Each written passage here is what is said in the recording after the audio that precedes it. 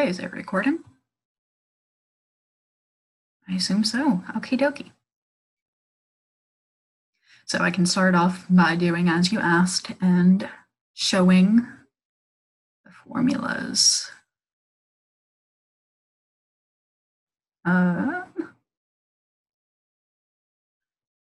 I can't see anything past the Zoom.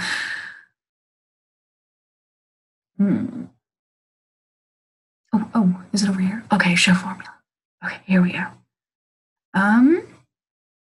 There are some points where this needs to be, there we go.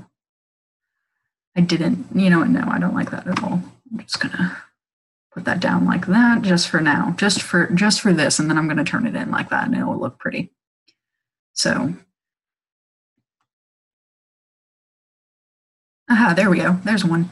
I didn't do the clicking for the dice. I'm very sorry.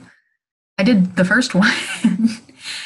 I got it done before you did on the video. I'm sorry. Let's see. There's more, and then, I just did the copying and pasting, and then there's all that. You can see it. You can see it. You're smart. There's one. There's a few. And there's some. Yeah. I kept on messing up on this one. I don't know why, but it made me very stressed out. But I got it on like the 4th try. So I don't know what I kept doing wrong, but I got it right. So anyway, okay, let's start. Number 1, the probability of a survey. I have, there we go. Dang, I thought I made everything look pretty. Okay, the probability of the survey with all the, I can't even remember what the situation was. Hold on. I'm sorry. It is their opinion on whether federal government bailout money should be used to help homeowners in default. Very high octane stuff. And so we have, I did, okay.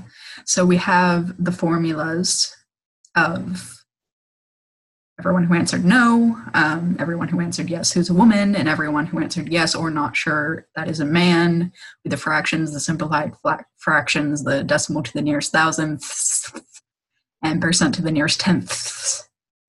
And over here we have the answers to the questions. Wait. Yes, this is the original. Okay, yeah, things got moved around. This is the original graph, and then this is the one with the questions. And then my little paragraph here is the probability that is being used is empirical. I know this because empirical probability comes from the data collected from experiments. The probability can be used to prove a hypothesis, as well as inform the general public about what a category they fall in and how much of the population is on their side. So that's that, very simple. And then the probability of products and sums of 2 dice. I filled these in. I did the copy. Oh, I forgot to bold these. Don't look. I really, I thought I went over this. Unreal. Okay, well, it's pretty now. Now turn it in, it'll be pretty. So we have all of these. We have I shaded them in green for all the outcomes that matched the prompt. And then I have the answers over here.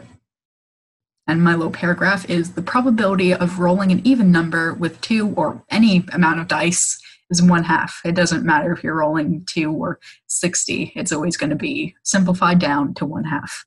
The probability of rolling a multiple of 3 with 2 dice is 1/3. The probability of rolling a prime number with 2 dice is 15 36ths. The probability of rolling a product of 12 with 2 dice is 1 out of 36, and that's pretty rare because there's only one outcome, You have to get 6, 6, and, So that's a rare occurrence. And 3, we have, don't select it. For 3, we have lottery probability. This was eye-opening to me. My graph isn't exactly gorgeous. I had it as the defaults. But yeah, so here you have all the answers and whatnot. and the buyers expected. That's just ridiculous. Oof. Yeah, I feel kind of passionately about this because I've lived through this. The paragraph I have is buying a scratch ticket is a bad idea, folks. You are very unlikely to win anything and statistically likely to lose $1.93. My father used to buy 5 scratch tickets every week. It is unlikely that sellers would sell less than 5 million tickets. Like, he counts as one individual, and if you're only considering the fact that each individual is buying one, he counts for 5 individuals. And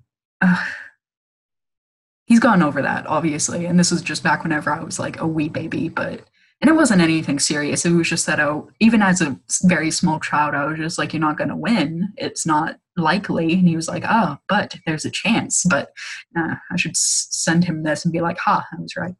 Okay, anyway, that was petty. Okay, number 4, odds and probability. So we don't really have a situation for this. We just have, odds in favor, odds against. And so mine is a little bit backwards here. So I'm sorry about that. It isn't quite in line with yours. So there's the table.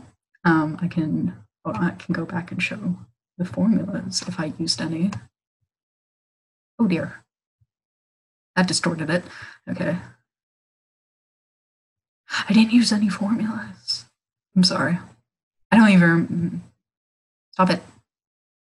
Oh God, don't freeze. Oh, thank God. Ooh. My computer will sometimes just stop doing things. Okay. So my little paragraph here is, you can see the graph. It's pretty nice and neat. Odds are different from probability in that they show one aspect versus another instead of one aspect versus the whole. For example, the probability of a favorable outcome is 9 out of 13, while the odds are 9 to 4. And I didn't know this before this, so I learned something new. Well, I knew it. I didn't know it before we went over it in class, not before I did this Excel report. I'm not, okay. I pay attention. I do. 5, military percentages. This was honestly a lot of fun to do. Like, I'm not really a fan of Excel's click everything thing. It feels very disingenuous to me. A little bit time consuming and easy for me at least to mess up. But this was so much fun with all the clicking and all the adding things and all the doing. It was so cool. I was kind of nerding out about it. And so here is the table itself, and here's the graph of the men and women in the military. You can see the little key down there. It's all very nice and neat. And here's the answers to the prompts that were given, and here's my data that I put. I did it very differently from you because what you did was fine for you, but I just, that was not for me. And I feel like this is organized enough. And, that's my data. And my paragraph. It's honestly sad how few women there are in the military compared to men. Visually and statistically, I would theorize that with every 100 men, you would have 1 woman in the military, not like in any selective branch. Women never exceed 20% of the total soldiers in their branch, which is something I noticed. It's sad. Like, Air Force, they almost get there, but it's sad. And I know, woman being in the army is still in the military rather, still a very recent thing. But this isn't about the Excel report. I'm just talking.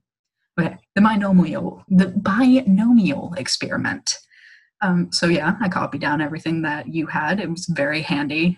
With my touch screen, I was able to zoom into the YouTube video. That is just it's beautiful. I've never used my touch screen on my computer before. Oh, it's gorgeous. Okay. And so down there you have the table and whatnot, and I can show you my formula. There it is. Ooh,